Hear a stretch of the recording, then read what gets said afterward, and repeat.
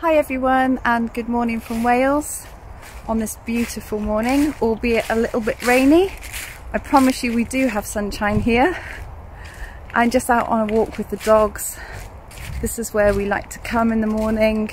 It's a beautiful place for them to run, and I love it just because it's full of nature and it's very peaceful and quiet, and it's a great community of people as well. So you get to see and meet different people when you come down here, and it's just nice to have a 5 or 10 minute chat with people as well, because it boosts the soul and it makes you feel good.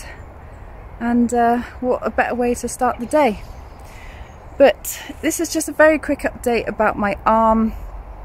It's been almost 2 weeks now since I've had my steroid injection, and unfortunately I'm still in pain and I'm not sure if it's really worked for me.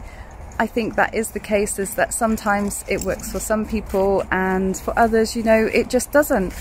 I've got to wait another week to see whether it really has worked or not. So if it doesn't work, then it's back to the drawing board for me to try and find other ways to manage my pain. And I'm sure that there's something out there, so I'm not going to give up. But I'm going to cut the video short here, and I'm going to leave you some footage of Flynn and Ada and them running wild and enjoying life. I hope you enjoy it as much as I do, because this is what makes me happy, and I love it, and I love being here.